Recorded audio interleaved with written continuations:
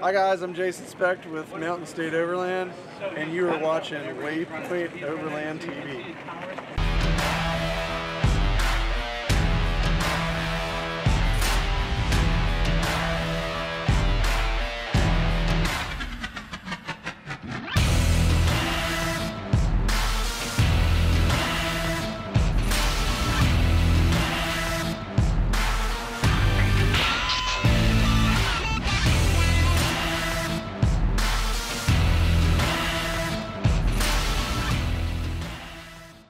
Alrighty, Phil from Waypoint Overland. Thanks for coming by and seeing me. This is fun, this is exciting. We are at the Overland Expo East, and this is my stand. And we're a manufacturer, we make American-made goods, and our sexy product is the Skottel, which is our cooking device. It's a South African cooking device, and we've introduced to the United States. And we've been showing it off for about 5 years now, and we're very, very popular. This is the Skottel grill kit. The pan, Skottel actually means shallow dish in Afrikaans. And so you can see it's like a shallow wok. This is our standard size Skottel, which has standard legs, about 29 inches, and it comes with a burner. And over here is the carry bag. This here I'm holding is a steam tray and a lid. It absolutely multiplies what you can cook on the Skottel. Once you put the lid on, you now have an improvised oven. You can cook popcorn, you can make cookies, you can do spring rolls or sweet rolls. And we've steamed vegetables, we've steamed sausages, we've even smoked meat on this. So you put wood chips underneath. So very, very versatile. And then right over here is our camp table. This is something else that a lot of people don't know that we make. It's a bamboo top, a steel frame, and uses the same legs as the Skottel. And very strong. We've got hooks and hoops. It means that if you get more than one table, you can actually attach them to the table and make a much larger table. And these also come in a carry bag. You can see one right here on the tailgate. Some of our other items that we make are refrigerator slides, and we've got them on display as well. And a lot of people come to the stand and go, "Oh, I didn't know you made fridge slides." And we've been making them since 2010. They're right here. And let me show you what we've got. We got 6 different configurations in 3 different fridge slides. This is a standard. This would sort out a fridge that's 35 liter to about 52 liter. This will be the new mid-size fridges, which is 55 to 60, and then the jumbos. The jumbo fridges you can just about live in. These are 60 liter all the way up to 90 liters. And then we have the sideways configuration. These pull out sideways, these pull out forward. And then we have our fridge straps so that you can tie the fridges down. And so that's what we have here, and I appreciate Waypoint Overland coming in and talking with us. Thanks very much. My name's Eddie with Team Forerunner. This is the Firestone Adventures Firestone tires build that we did for them. And this is a walk around on Waypoint Overland TV. So this is the Firestone Adventures build for Firestone tires. We use this to go to every state, clean up trails with an event that we call the T4R Experience. And Firestone Tires is the presenting sponsor of that. So they've been supporting us. We've done 7 states. This vehicle has gone to more than that in just a few years. You know, it's got well over 80,000 miles already on it, and all of it is on their tires. And so the first thing you'll notice is a rear bumper from C4 Fabrication. This is a single swing out. They have a dual swing out option. We slapped some Element LED flush mount lights into the rear bumper. Those are wired on a switch, so we could turn those on. And then in the back, a Dometic CFX fridge. It's got the Wi-Fi. It could be a freezer, it could be a fridge. Underneath, we have CBI skids, pretty much all throughout. On top, you're looking at a Tepui high box, and basically, it's a hardtop tent that pops straight up with struts. So in the front, we're running a CBI front bumper. This also has Element LED lights on it. You can see the ditch brackets, they bolt onto the hood, and it opens with the hood. That's a Dobinson snorkel, and Dobinson's is in the booth next to us over here. It's an Australian-based company. I believe that's the first of its kind for Forerunners of this year. And then Front Runner roof rack on top. We love Front Runner. They have a ton of aftermarket add-ons that you can do on the racks, so it really helps us with what we do. Firestone MT2 tires, of course, on it. This is our second set. We put about 46,000 on the first set. And we've already put about 20,000 on this set. It's got FN wheels, and that basically looks exactly like a Tier D Pro wheel, but gives you the right width that you need for bigger tires. Let's see, Front Range Auto out of Denver. They did the wrap, we designed it. So basically it's a satin black, and then we did red stripes on the side, and then we put the Firestone F on top of that, and they did an unbelievable job with it. It's really held up well. We've gone through a ton of trails and scratched it up, and it shows some of the scratches now, but it's never peeled off or had any issues. So we're really happy with that. Some of the work that we couldn't handle for time constraints or from a technicality standpoint, we did at True Automotive. For instance, gears. It's got gears from Nitro Gears and axles, and those are 488s. We just had those installed. And so True Automotive is based out of Denver as well, and they did a great job. It's also got a Warn Xeon winch, 10,000 pounds. We've used that several times. So Max Tracks on the side, C4 fabrication sliders out of South Dakota. It's got dual batteries from Genesis Off-Road, and they make a really nice dual battery kit that just lasts forever. I mean, it keeps our fridges running, and we do a lot of media work, so it keeps all our drones and all our batteries charging, and all the laptops and everything we have plugged in when we're on road trips. And yeah, this rig has helped us clean trails in 7 states and counting. The plan with T4 Experience is to go to every state once and show people what every state has to offer along the way. So you can follow us on YouTube, T4 Experience, and you can follow obviously Firestone Tires. This rig is Firestone Adventures, and you can follow what it does. And we're going to be doing a couple builds probably with Firestone, so you can see some of our other builds as we modify those and bring them into the lineup. And us, you can follow us at Team Forerunner on Instagram. We sell t-shirts, we kind of build a Forerunner community, and we try to power that community to do socially responsible stuff and kind of build Toyota fans nationwide and internationally. So you're watching Waypoint Overland TV, and we'll catch you next time. Hi, Jason from Endeavor Hardware Supply, coming to you live, I think live, but maybe not live, from Overland Expo East in, where are we? Virginia. So come and talk about our Endeavor tent stakes.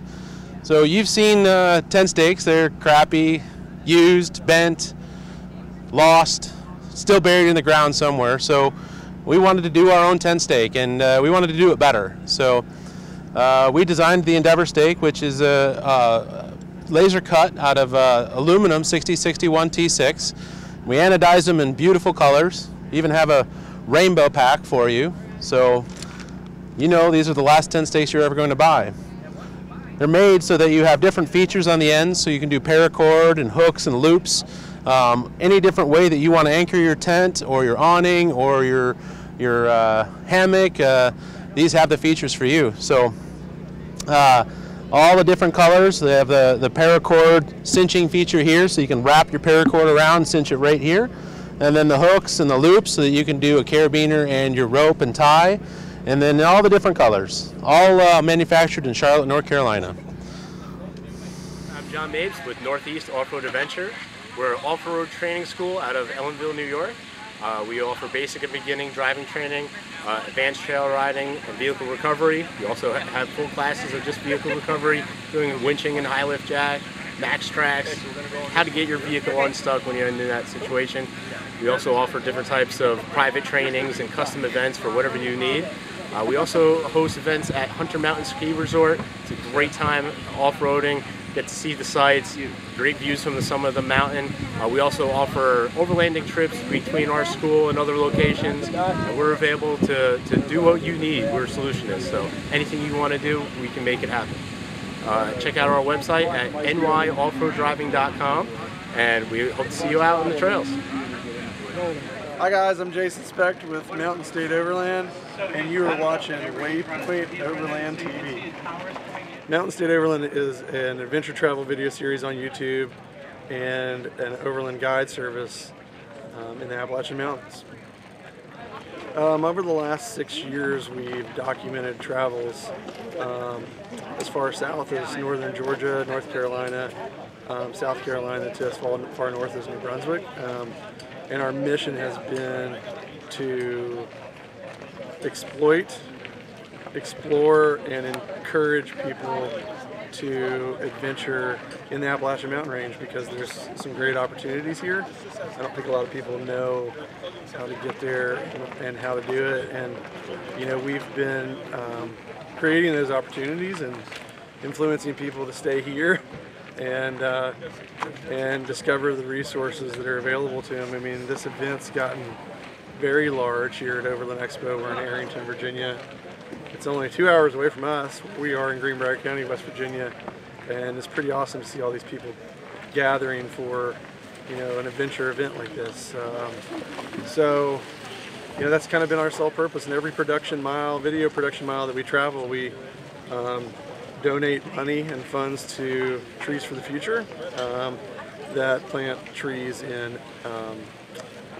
communities in Africa and create opportunities for people to grow produce or shade livestock in areas that just don't have trees. And it's really creating unique opportunities for these people in Africa to make money, because what was important for us was not to donate to some, you know, national non-profit here that only Americans benefit. We were thinking kind of globally, because in America we got it pretty good, right? So we tried to identify with a natural resource one that we could help out with in exchange for all of the miles that we're driving and covering, because we live responsible lifestyles and we wanted to give back. And you know, we identified Trees for the Future, and they were willing to take a chance with us. So to date, we've planted, through donations, to date we've planted like 16,000 to 17,000 trees in Africa with Trees for the Future.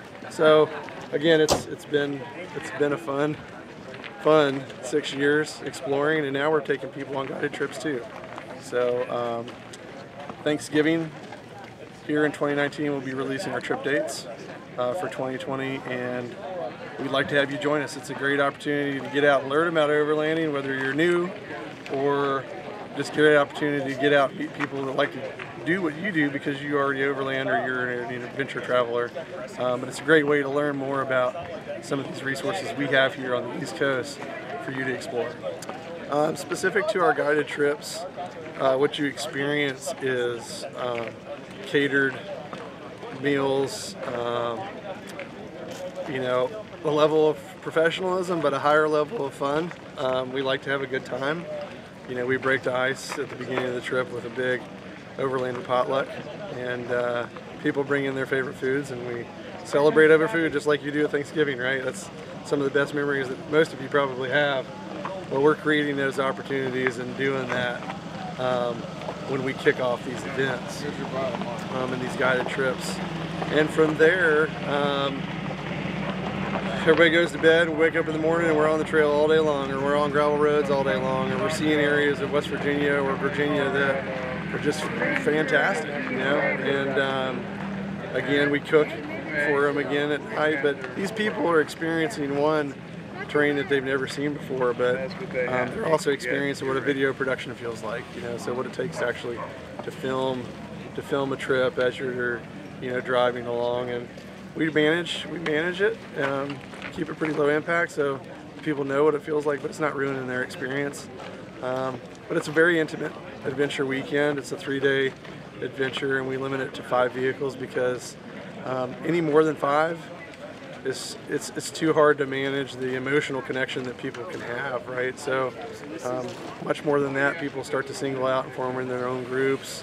It's hard to track safely how many vehicles are with you and that you're tracking, and you're just introducing harder opportunities to actually find camping locations that can accommodate much more than 5 guest vehicles and 2 guide vehicles. So the guided trips are pretty exciting, and they've been pretty successful. We've done 8 of them over the last 2 years. and we're to the point where they're selling out in like 24 hours or less. So do we want to do it full time? No, because I want to full time with my family. I want to full time with my friends. I want to meet these people, but I want to continue to enjoy what we do, and making it a full-time job kind of scares me a little bit, because I don't want to burn myself out, because right now I really love doing this stuff. And I want to teach people, I want to educate people, and I want to get people excited about adventure. So we don't have really any minimum requirements other than, one, you have a vehicle, you're 25 years or older, and that vehicle has four-wheel drive. Typically where we're putting people on these guided trips are tame, gravel road travel, dirt road travel. Usually every trip has a section of four-wheel drive that we can work with you on. So we've had a ton of stock vehicles. We've had completely tricked out vehicles on some of these trips, but all we ask is four-wheel drive, or potentially even all-wheel drive. Haven't had a Subaru yet, but that's going to be happening. And that's all we require. It's just four-wheel drive, an able-bodied that can do it, and we'll take care of the medical stuff that needs to happen, and allergies, dietary restrictions, and all that. We're open to all that stuff. So to get on a trip with Mountain State Overland, we ask people to sign up on our mailing list on our website. Those people that are on that mailing list will be the first to get email dates for our guided trips, which we'll be releasing over the Thanksgiving holiday. If you're not on the email list, within 24 hours, if there's anything left available, we'll be posting on social media where people can come in, and on Instagram you can follow us at MS Overland. On Facebook it's the same, MS Overland, Mountain State Overland. You can find all those links directly from our website as well, including links to our YouTube page. So yeah, that's how it works, and you put in a deposit and take it from there. What's happening, guys? It's Sir William. We're on Waypoint Overland TV, and here's my rig walk around. All right, so we're going to move to the back of Apple, and the reason is because, well, quite simply, I'm running mostly stock. I've found that mostly stock works out the best. They've spent millions and millions and millions of dollars in research and development to find just how these things go, so I try to keep it stock. One thing that I did was I removed the back seat. And I put a straight platform back here with some bed liner. Then I have a 4-inch memory foam. Right over here to the left, you see my box. That is my kitchen. So everything that I need to cook is right there. Everything that I need to sleep is right here. And then I got the Iceco VL60 dual zone fridge right behind the driver's seat. It's a perfect setup. It's hassle-free, and that's the number one thing. Ultimately, if it's too much of a hassle, you're not going to use it. If you don't use it, you're not going to have fun. And if you don't have fun, you're not going to get out and go. So keep it as simple as possible, which is what I did. All right, so as you can see, like I said, keeping it stock as possible. I have this stock size 265/70/17s BFG all-terrains, and these all-terrains, I'll be honest with you, I was pretty impressed with them. They've lasted, this is 60,000 miles, and Redneck Me says that I could probably go another 15,000 on them. As you can see, the right side, I don't have as good a vision on. I'm definitely in need of some sliders. After 80,000 miles of hard abuse on Apple, she's definitely taken a few beats and bruises. But yeah, for the most part, man, it's completely stock. I did upgrade the suspension. The suspension is a TRD Pro suspension. This is the Bilstein setup before they went to the Fox setup. I don't know what series those are. There's no reservoir in the front. It's just straight coilovers, but in the back here, there are some reservoirs to help with the extra dampening and cooling. Well, that's it. That's Apple in all of her glory. All right, so moving over here on the action side, right behind my seat, you can see I have an Iceco VL60. I did this for two reasons. One, behind my seat takes up the most amount of room because I need the leg space. On the passenger side, I can move that seat up a little bit further. That gives me leg space for when I'm sleeping behind it. The VL60 or any the VL60 or refrigerator, any kind of refrigerator at all, is the #1 luxury upgrade I would make to any overlanding rig. Next, I got the Yakima, just a standard, like, off-brand version of the Yakima Road Warrior basket up there. And then I've got the Spring Bar Autofly. The Spring Bar Autofly is really cool. One of the primary reasons that I like it so much is the fact that I can actually hook it up to either side. And if you're good with tents and you know what you're doing, you could put this down right here and make this some kind of an A-frame tent. And I don't know how to do that, so if you know how to, leave a comment down in the comments. All right, last and certainly not least, anytime you put your rig into four-wheel drive, you must have recovery gear on you. I always carry a snatch strap, and I always carry traction boards. You can get some good traction boards out there. There's all kinds of different brands out there. Same with these straps. Make sure that you get the right kind of strap. There's a toe strap, and then there's a snatch strap. If you get a snatch strap, it's for snatching. It has some resistance built into the rope. You'll have to look it up, but a toe strap is not what you want to yank yourself up out of a hole with. All right, and on a serious note, guys, it's very, very, very important that you pack out what you packed in. No matter what you brought into the campsite, make sure that you bring it out. And I have the Trasharoo 2.0 in order to handle that. And quite honestly, it's the easiest mod I've done, it's the cheapest mod I've done, and it's definitely the most effective mod I've done. All you got to do, throw your beer cans in there when you're done, toss it in there, put it in the trash can on your way out. You're done. My name's Eddie with Team RAV4. We built a rig for Firestone Tires, and you're watching Waypoint Overland TV. This is a 2019 RAV4 Adventure. We at Team RAV4 built it for Firestone Tires to demo some of their new products and to build kind of a RAV4 community. We're going to be hosting some events in the future, and so you just kind of want to do a walk around of the build. So far it's in its basic form. As more products come out and as time goes on, we'll do more with it. But if you want to look right now, we've got some ditch bracket lights. Basically, the lights on there right now are element eggs, and they're a nice small LED light. The ditch brackets bolt to the hood, and it's nice and subtle. It gives us a little perimeter lighting. Come down here to the fogs. Those are amber cannons and white cannons, also from Element LED. And the product is an LP Adventure, kind of a skid bumper combo that lets you mount the lights to it. LP Adventure also made the lift that's on this, and they make the rims.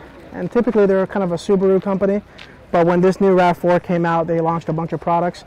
And this RAV4 is probably one of the first RAV4s that had any of their products. So you're looking at about 1.5 inches of lift, and that gives us the room for the skid and some room for some lights and a slightly bigger tire. And this is the Firestone Destination AT2. On top you have Yakima crossbars with a Yakima tent and a Yakima awning. And yeah, it's a pretty good setup. Folds up nice, 2.5-inch foam mattress inside. Just like a lot of additional rooftop tents that are out there. If we swing around the back, there's a tire swing called a rigged ultra swing. And we can take a walk back there.